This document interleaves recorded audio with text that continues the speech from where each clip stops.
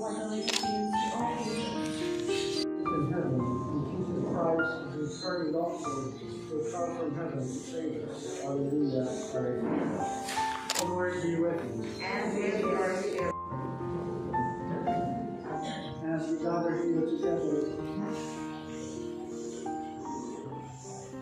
we would like to thank the Lord for giving us this wonderful person who became an instrument of love of God to you, her family. And we also thank God for giving her at least a longer life to serve Him and her family for 81 years of existence on earth. And we believe that she must have done a lot of good deeds, so that our gathering today, though we are grieving and mourning because of the loss of this wonderful person, but our hearts is telling us, do not let your hearts be troubled, because God has shown us the wonderful grace of life through Carmencita, so that our celebration today will be a celebration of gratitude to Him. Thanking God for giving us this person to inspire us to move forward in our life, and especially learn beautiful values that we can use and live out in our lives. And also to thank her, for the times and moments of beautiful moments, memories she shared with me. Because to some extent, this person has really influenced our lives a lot, especially my family. And as we gather together here to pray this Mass, we are asking the Lord to be merciful to her. We are not only asking mercy for ourselves, but most importantly, we are asking for the mercy of God for this person. And for you who have not yet asked forgiveness from Carmencita, it's not yet too late to express to her, because though she has passed from this life, she continues to live in God, and she will hear the longings of our hearts, our gratitude, especially our apologies, especially sorry of our shortcomings towards her. As we continue this Mass, let us unite our hearts together in faith, realizing that she will be living continuously and forever in the heart of God, who is the source of life. Please stand.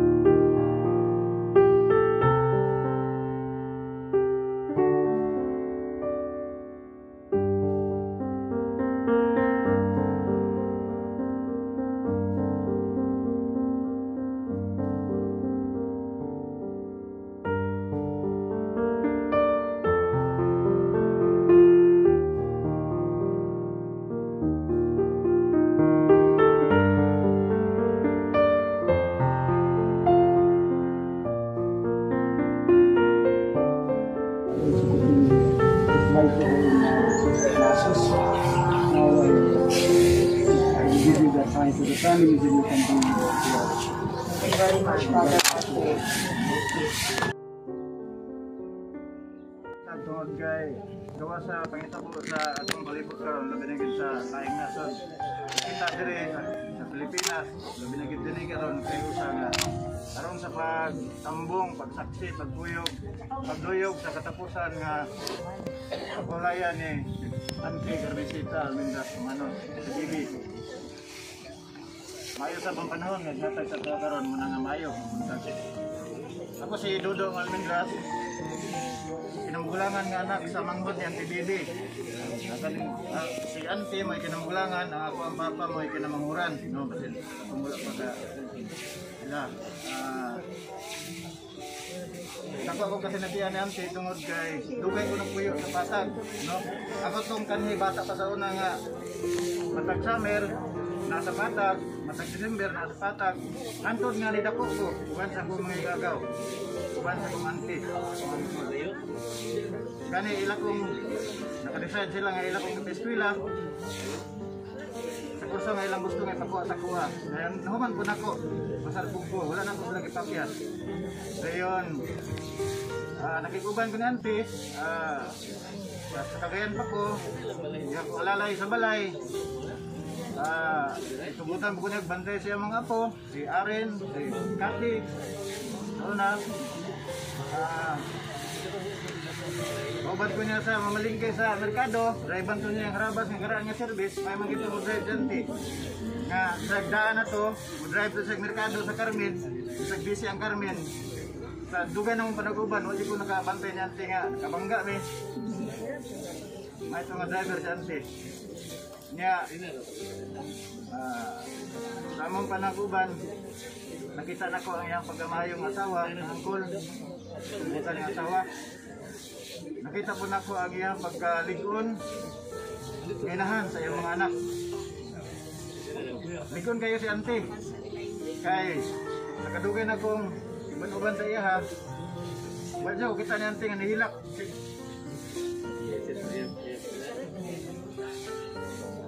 Likon ka siya. Nahimon ako sa ikaduha nga inahan. Nahimong guardian. Nahimong sa mga disiplinaryan. Nakoy sa'yo, istriyahan. Magan. Say. Muna nga.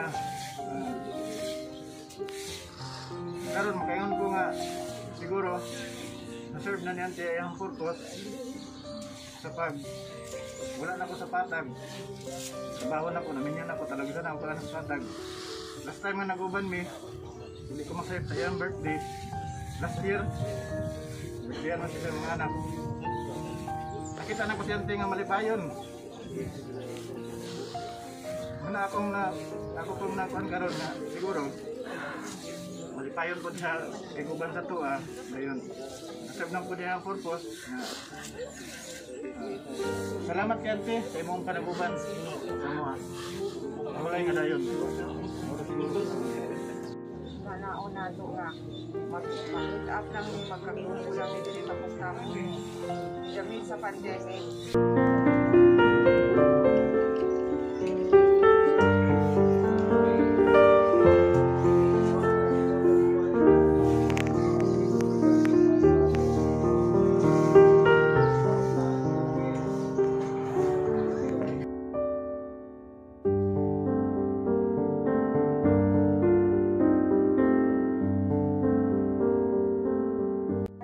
Great-grandchild sa among parents, si Kira doon. So karon among isunod, ni Olive, Rogelio, and Carmencita, Romanos. Naa siya karon sa Canada.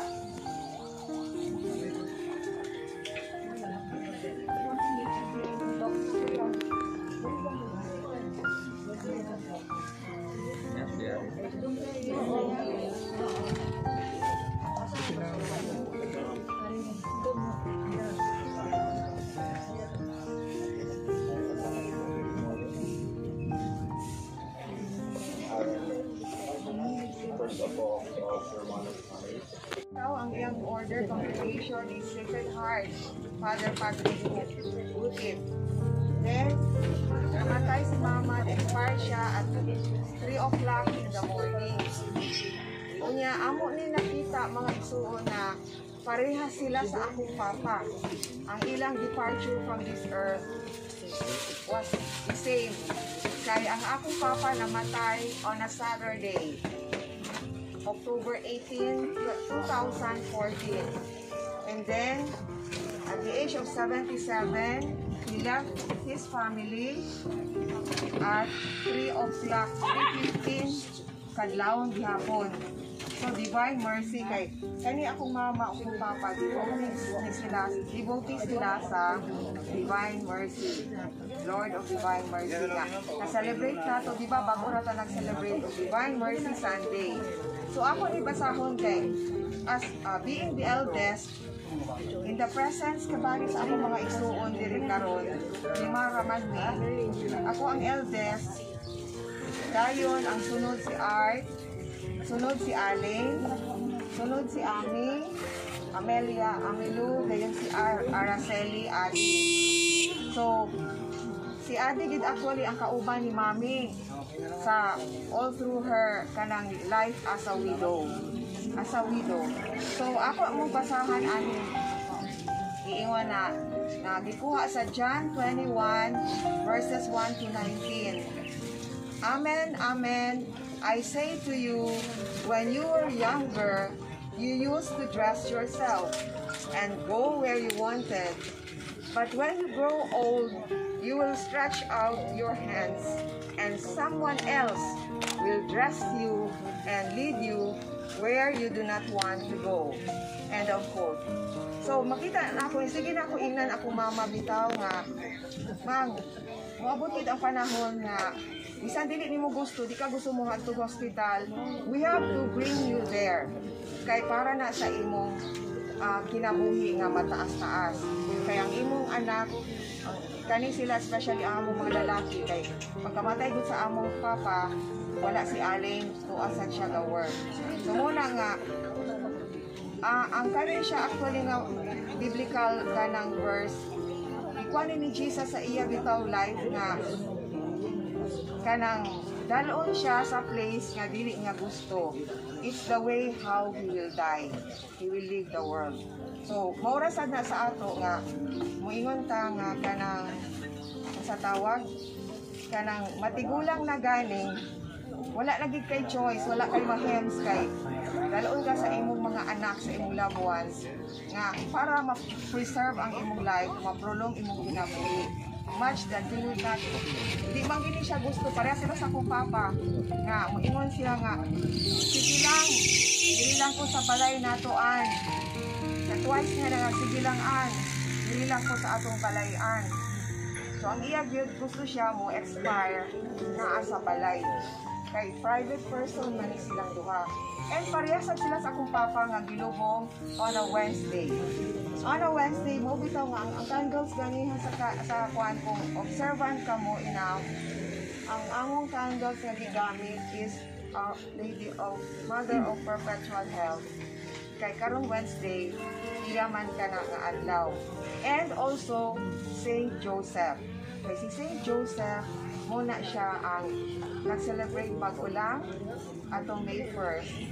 Kadaganan ang bawa nato Labor Day man. Pero actually, it's also the solemnity of Saint Joseph, the spouse of our Mama Mary. So, Mang, salamat kayo sa imong pakita sa amo, sa imong mga anak. Kay, kung when you are on the ground, kita niyo mo bitaw nga, every moment, sakit ba? Gasapon siya. So, kaning mga loved ones, tibali, ang immediate family, gusto nila nga mahuhi pag yung kamang. She was, naglaban lang, fight lang din siya. Pero para sa iya, at the age of 81, she has lived a full life. Kaya nga kung papa sa 27, iyang parents nila namatay, ang iyang mama at the age of 35. ang iyang papa namatay at the age of 40. So bata kayo sila kasi kanang kumbaga nahimong orphan. So para sa amo, iyang pamilya, siguro ngayon si mami nga, okay na mo. Kanang pwede na mo mag-live sa inyong lives ninyo kay kaya na ninyo. So, amo gikuan amo maisuon nga kita naman lang gyud abilin. So, meaning ikuan na ni mami nga mama baby nga okay na mo. So, dili lang gyud ni we ask for your prayers ba maisuon nga we will continue as one big family nga naamang gani ng mga misunderstandings, naamang gani ng mga kanang tumud kay gusto na mo yun nga kuha ng among mama. Ngayon pa ka nga si Adi dito yung inuman hashtag ta centennial 100 years inuday siya kamura siya karon ako ni i-open diri basi naa diri mga kapamilya na ay mga kapatid, kapuso nga gusto mo hatag og words of kwan kay na siguro gipaigo sa nino sa Ginoo hangyo ni mama for the last time ato final last respect nga ipon kita dito nga naa kita na late kita. So naay ni duol nga babae ganin ha. Born again man daw sila ingon ni Father na they really have to start their sana nila ceremonies at 9. So muna nga naata diri supposed to be dito pagani ang atong eulogy, atong tribute sa kay mama, mami baby, auntie baby ng baby. So karon ako ni open kay makita man ako nga gamay raman ang kanang naato diri pero I can see how you sincerely and heartily share your precious time. Kaya kaning atong time good is the only thing nga you could no longer get back. Once kani nga oras, kani nga adlaw, kani nga occasion, makita ninyo ang kanang isika kwa ninyo fellow friends and neighbors nga hindi na mabalik. Maura din na. Tapos si Mami, sa iyang mga dying days, mo lang amo nakwanan nga. Naka-receive siya sa mga sacraments, anointing of the sick, communion, confession. So para sa ato mga Katoliko, we should see to it nga, dili lang ang sa mga material aspect ang atong i-prepare para sa atong loved ones. Kay we would be accountable kay na naman ta sa nanata sa atong journey back home. So ato lang gid ko nun pagkadawat niya Santa Lana atong April 26 imbis nga gatinga galisod na din siya ginawa kay cardiac arrest pa ng cause of death ni mama kanang namatay siya 3 days after April 29. So mami kapalumi nga ingon mi nga place nga you are in a better place now. Yeah. Nakita na mo ni Papa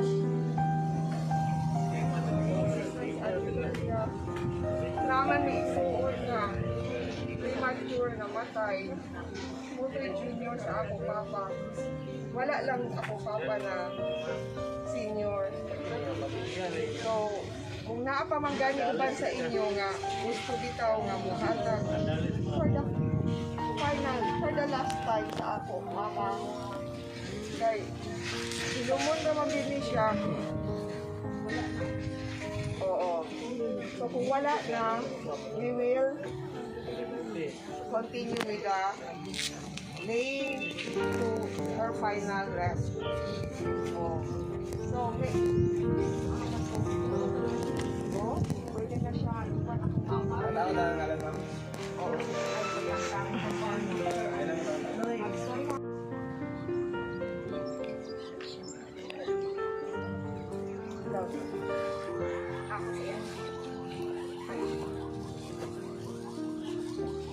behalf of the Romanos family,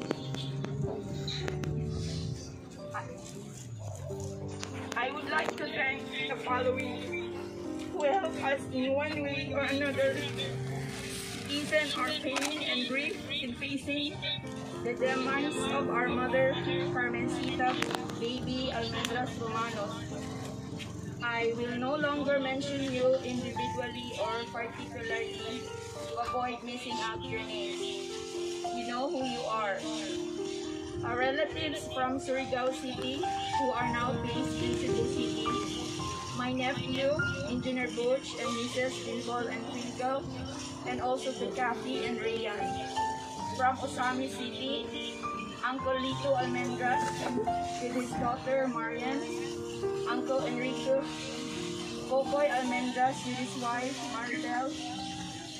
From Malay-Balay, Bukidnon, Uncle Ed, Auntie Feli, Dodo and his family, Mimi and her family, Angela and her family. Also thank you to my sister-in-law Aloy family, the Arellano family, our friendly neighborhood from Buena Vista Village, Patag, my elementary batchmates 1985, high school batchmates 1989, and college batchmates 1992. PLDT family, my brothers and sisters, friends. I hope that nobody is missed out. Thank you, God, and God bless us all.